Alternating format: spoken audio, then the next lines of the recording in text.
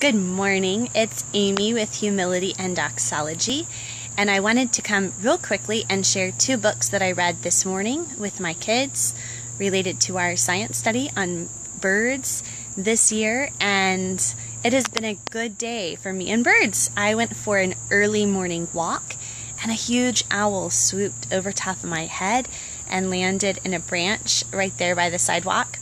So I took a picture of that. Hear that? I took a picture of the owl and posted it on my Instagram, so check that out if you haven't seen that already. But the first book I wanted to share is called Wings on the Wind. Wings on the Wind, and it's a collection of bird poems with absolutely gorgeous illustrations. So I'll hold this up so you can see one of the page spreads.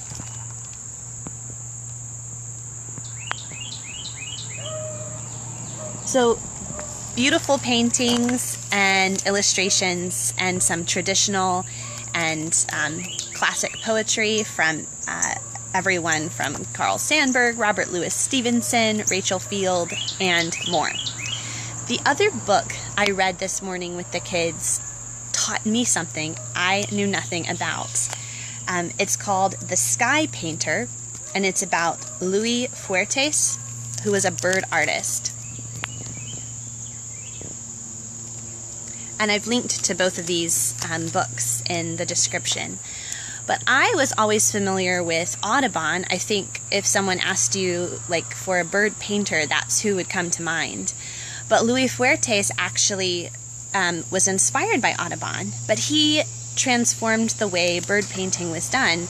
Instead of hunting the birds and then posing them, which is what artists had always done up till that time, he developed a technique for painting quickly so that he could paint the birds in their natural habitat, in motion, without harming the birds.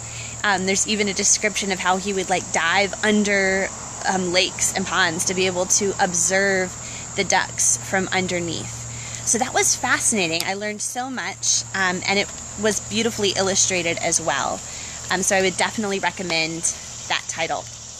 And then be sure to check out my post, also linked at the humilityanddoxology.wordpress.com blog, with tons more resources for your own nature study and enjoying birds.